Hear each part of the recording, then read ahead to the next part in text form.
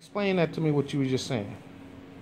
I was saying that I could understand it if she had picked Nolan up from daycare and they had left him like that, and after cussing everybody out in daycare, almost going to jail herself, calling you and saying, guess what, I'm on my way with the baby, but this is what happened, and either I'm going to be late meeting you because I've got to go all the way home and give him a bath and clean him up, or I'm just going to bring him straight to you, but this is what happened. Right, I can understand that, but this is not what's happening.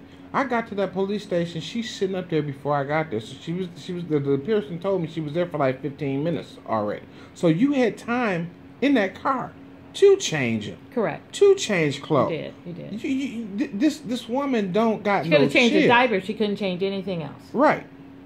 She ain't got no chill. And that's trifling. This is why I got a problem. I'm a very understanding person. I know that you get busy. You got 3 kids, 3 different baby daddies, and you got to do what you got to do for those kids. I understand all that. But where's the dexterity when it comes to my kid? No, this is just bitter baby mama bullshit from her. Plain and simple. And then she had the nerve to say, you're obsessed with me.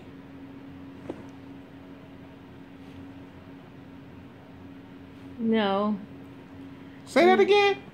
No, that's not what that is, but that's how sometimes immature women read that to be, when your reaction, you know, when you speak out, instead of it being, you know, something more truthful, that somehow, sometimes women transfer that into something where they're at, not where the situation is at. Ooh-wee.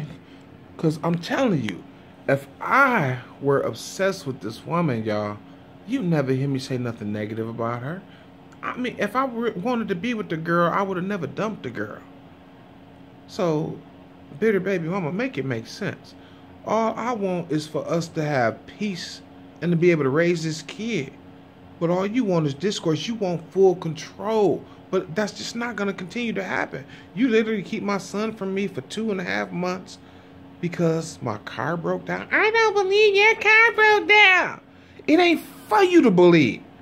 You didn't offer no solutions, did you? You didn't say, hey, Rob, where you at? Let me come get the kid from you. You didn't do that.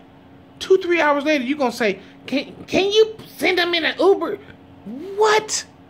Send a 2-year-old in an Uber? That's foolish. That's his outright foolishness. Maybe she meant, can the 2 of you all come in an Uber? No, that's not what she meant. Let's just hope that's what she meant. No, that's not. Because the other one is in danger to a minor. Even if she did. The other one is okay. illegal. Now look. Now let's play devil's advocate. Even if she did say, mean to say it that way, she ain't gonna pay no $100 for that Uber. Right. She ain't gonna pay that. It would have been $67 one way, $67 the other way. She ain't gonna do that. And even if that was the case, he's with his daddy. What is the fucking problem? This woman is just downright petty, pathetic, mad, and bitter. I know that gets on your nerves, but you cannot feed that to her. And that's what I'll do. That's what I do. I try not to even address any of it. I've been so quiet the last 1.5 years. I haven't had a FMBM post in so long. She loves it, and so what you're doing is you're entertaining her, and I'm telling you, guess what? Do not entertain this foolishness. It ain't about entertaining it, but I'm gonna call you out on your bullshit when you do it like that. Now that part is documentation, basically, for me. You know, I hear you shaking. Yeah, I feel you. She on my arm shaking my. No.